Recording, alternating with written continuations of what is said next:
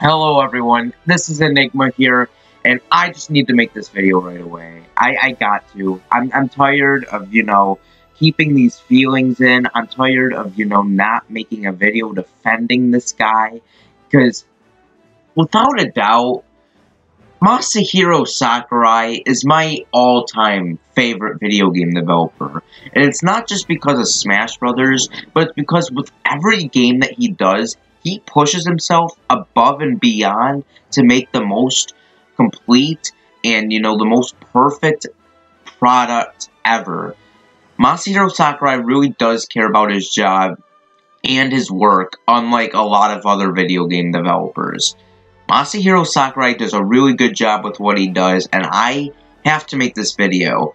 And since it's the day after Thanksgiving, I thought that this video would have been perfect as a theme of thanks, because people really need to be thankful for what Sakurai has given to us. That's right.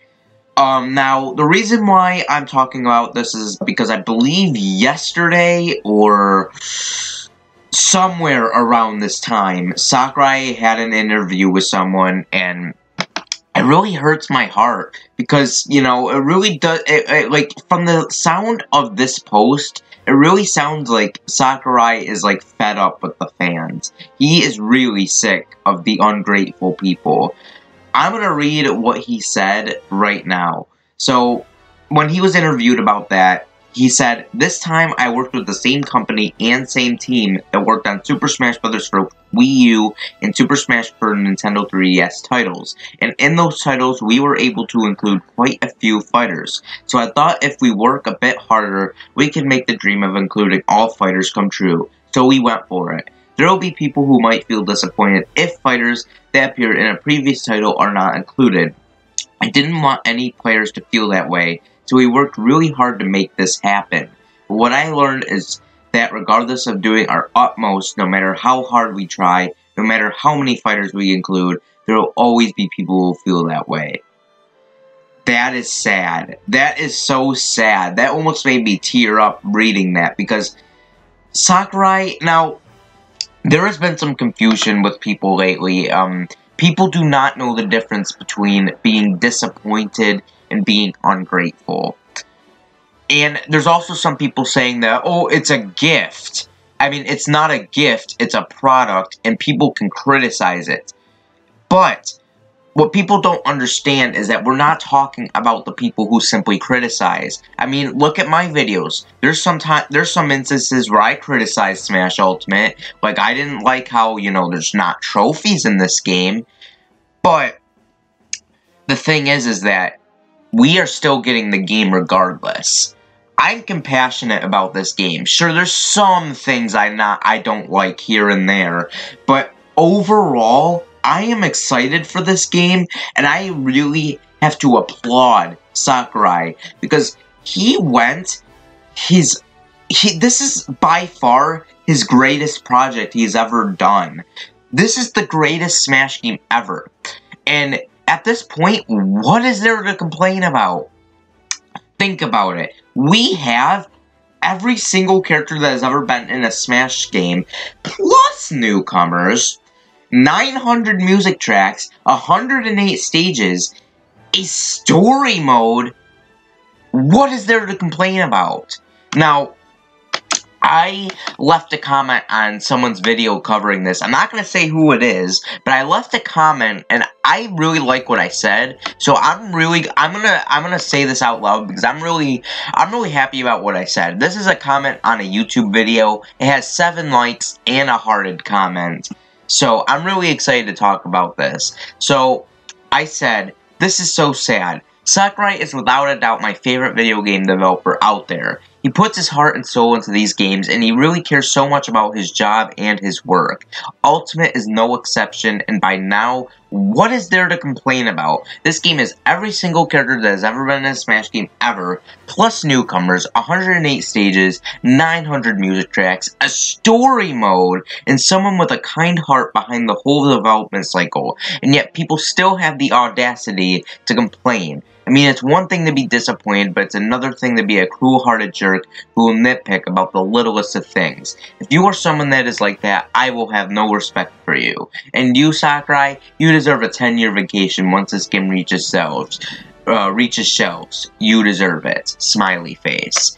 So, I really do like... I'm really happy of what Sakurai's given us. Sure, there's maybe some things I'll criticize here and there, but for the most part, I'm not gonna say, oh, insert character didn't make it in the cut, this is the worst Smash game ever, not getting it.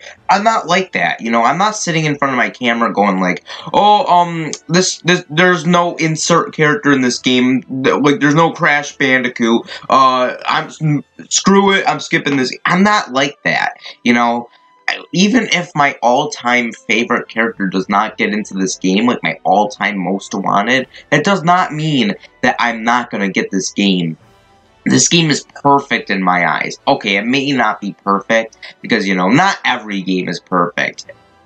But, it's almost perfect, because there's just so much put into this game. It's like, how can you complain? How? Like, it's like those 3 people that, harassed Sakurai about Waluigi, and sure, those 2 people, apologized, but they shouldn't have done it in the first place. It really it really breaks my heart, because Sakurai really does care about this game. You know, he's not just saying, screw it, I'm gonna make the fans unhappy, I'm gonna make sure they, do not get their characters in this. Like, Sakurai's not like that. Sakurai is not like that. I'm pretty sure if there was a way, I'm pretty sure he would have included pretty much every fan-requested character by now. But people need to realize how difficult that is, especially for third-party characters. Because Sakurai has just got to go through so much legal stuff. You guys, and the thing is, we don't know what goes on behind the scenes. All we know is that we're going to be getting this perfect game come December, and we don't know what goes on behind the scenes. You know, we don't know how, we don't know, like, how stressful it is for Sakurai. We only have evidence because of the fact that he's passed out many times, and he almost lost his arm when developing Smash 4. That is how hard working Sakurai is. There is, you know, I can't think of a reason to complain. You know, like, I understand if you're criticizing it, but if you're gonna go to the point where you're gonna harass him, that is off the line. And I do not consider you a true Smash fan if you are harassing him. I understand that, you know, you can be disappointed, because I'll admit, I'm disappointed that some of the characters didn't make it in, but I'm still getting the damn game. I'm still getting the game, and, you know, there's a story mode. There's a story mode. It's like, how can you, like, okay, I will admit, I was a little bit disappointed about the last character reveals, but at this point, what really made that November Direct special is that they revealed a story mode. That's all we need. You know, that's probably the biggest thing about this game. You know, it's probably not the characters, it's about the modes. The story mode. Like, that is supposed, I'm pretty sure Sakurai planned that to be the biggest mode in this game.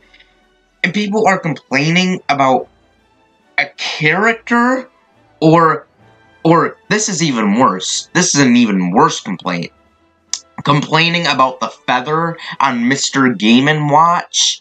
Like, I'm pretty sure there are a lot of bigger things in this game than to focus on a feather on a 2D silhouette character.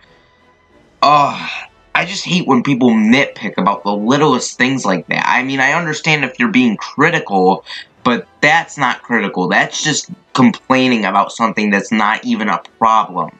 That's not a problem. That was a reference to an old school game. It's not a reference to native. Okay, I should have ranted about that earlier because that was a long time ago. But simply put, Sakurai does not deserve the hate. You know, sure, not every game is perfect, but you know, not every game, you know, like, Sakurai is just, he worked so hard, and when, you know, I'm pretty sure there's a reason why he blocked people who harassed him about things. He's sick of hearing it. You know, he wants people to be happy. You know, he never went into this game hoping that people were upset about the game or disappointed. I'm pretty sure he thought that a lot of people would be totally satisfied with this game, and he thought a lot of people would be happy, but a lot of people just turned out to be jerks and started harassing him because, you know, characters didn't get in the game. And, you know, people just need to grow the hell up. You know, how old are you guys?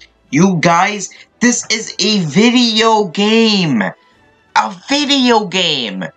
You know, there's always other times, and even then, you don't deserve the characters or the things you want after this game comes out. Like, you don't deserve the characters if you're gonna harass them.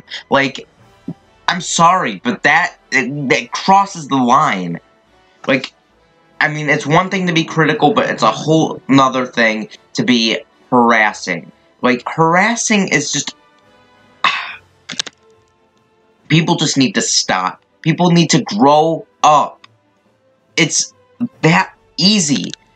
Think about the things that make this game good. There's I'm gonna keep bringing it up because there's a story mode. A story mode. An adventure mode where you go through levels and, you know, fight enemies.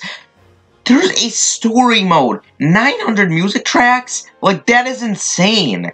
108 stages? That's more than enough stages I ever thought that would be in this game. Like, come on. Come on. Like, people... Guys, grow up. Just accept the game as it is. Because I'm pretty sure that in the future, there's not going to be another Smash game like this. I can assure you of that.